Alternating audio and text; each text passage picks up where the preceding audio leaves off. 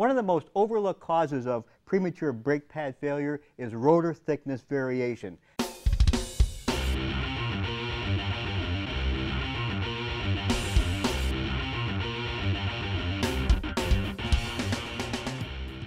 That's right, rotor thickness variation. It's the variation of thickness in the rotor that occurs over time, and one of the things that causes that is a buildup of rust and dirt right around the stud area on the rotor.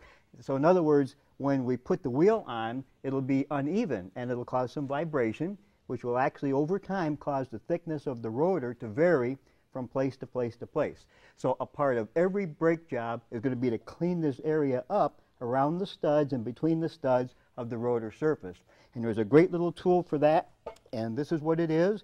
We'll put it into our grinder and put it onto the stud and clean the area up around each stud and in between.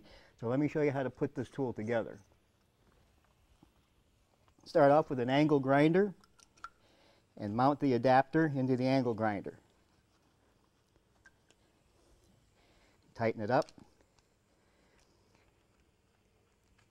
And like any chuck, you want to be sure that you tighten it up evenly all the way around, not just in one hole, all the way around. Now screw the abrasive pad onto the adapter, and don't forget safety goggles. Now here's the correct way to do this. Don't let it free spin.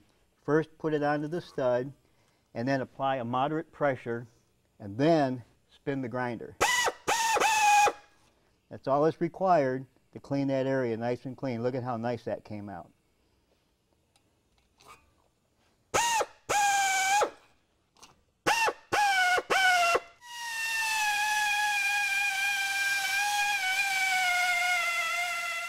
There, now we've got a nice clean surface in between and all around each of these wheel bolts, and this is going to go a long way in helping to prevent premature pad failure.